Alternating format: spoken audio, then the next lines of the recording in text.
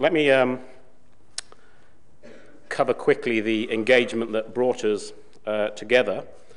And this was, I say, getting on for 2 years ago now, when we were set a challenge to massively expand the telemarketing capability within the company, basically from 500 or 600 outbound telemarketing seats principally, to 4,000 telemarketing agents in 6 call centers.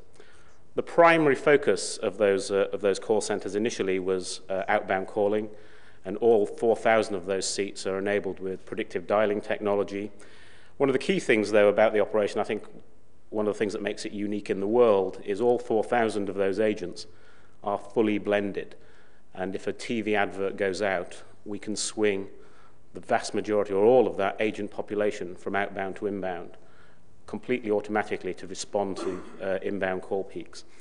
And as I say, it's although we've got 4,000 agents in 6 centers, it's a full virtual call center operation with campaigns and calls queued and shared across the entire enterprise.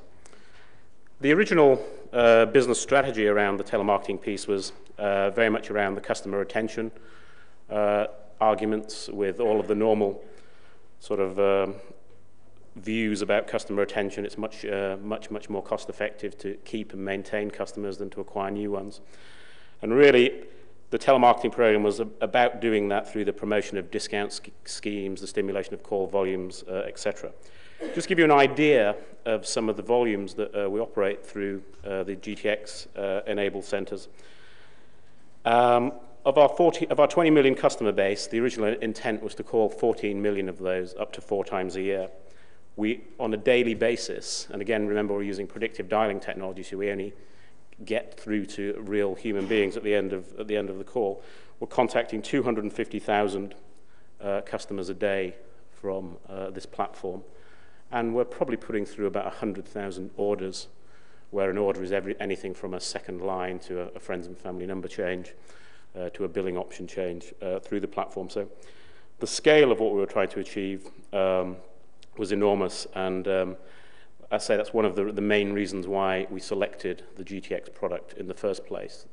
There were many more products that had more functional widgets and capabilities at the time, but we were really quite confident that the architecture would lead us to be able to produce call centers of the size and scale that we've been very successfully operating now for the past 18 months.